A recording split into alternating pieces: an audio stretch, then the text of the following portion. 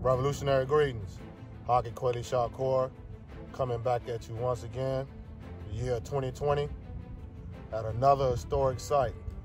I'm out here near Bowling Green, Virginia. I'm at another historical African slave burial that I wanted to come to because it's a significant a part of our story that I wanted to bring to you early in 2020. Late in 1998, there's a military base, AP Fort Hill, that is not far from this area.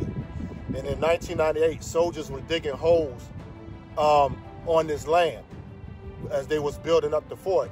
And as the soldiers was digging holes in the ground, they came across a large burial of remains and skeletons on the land. Come to find out a couple of years later that these remains were, in fact, former enslaved Africans who were laboring on the Royston plantation. 46 of these new African ancestors were found, and out of those 46, 29 of those ancestors were children. This is the most significant thing that I want you to understand. We're starting to see a similarity on all these slave burials that we're finding across the South in the United States of America. A lot of these enslaved ancestors that they just buried and threw away, the majority of them were children. So this shows you the state of white supremacy and the non-value that they had on these enslaved Africans' lives and children. They treated our ancestral children like they were nothing. They had no value. So they buried them on lands with no names, like I'm always coming to you with, no identity.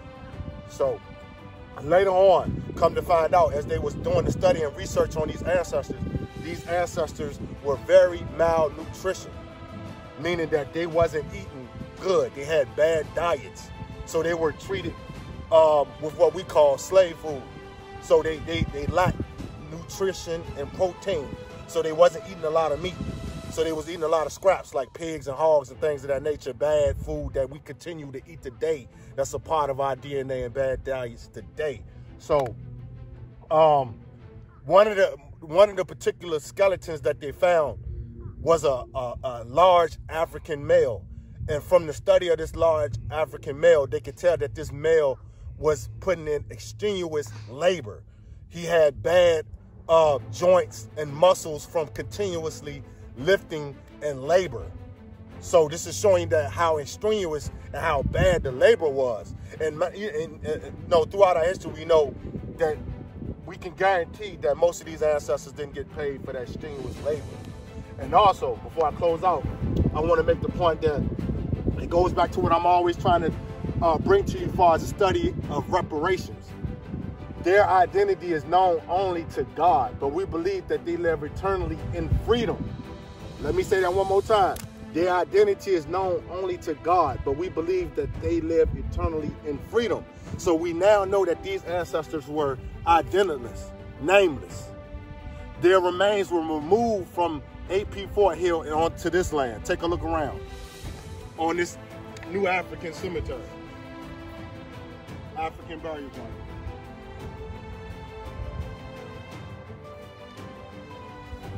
A lot of these burials that you see on this African burial ground are remains that were moved from other churches that were started by ancestral Africans and former enslaved Africans out here in Bowling Green.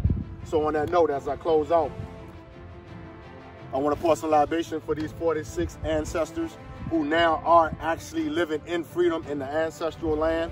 Let me pour out some libation for these ancestors, and may these ancestors never be forgotten. Ise.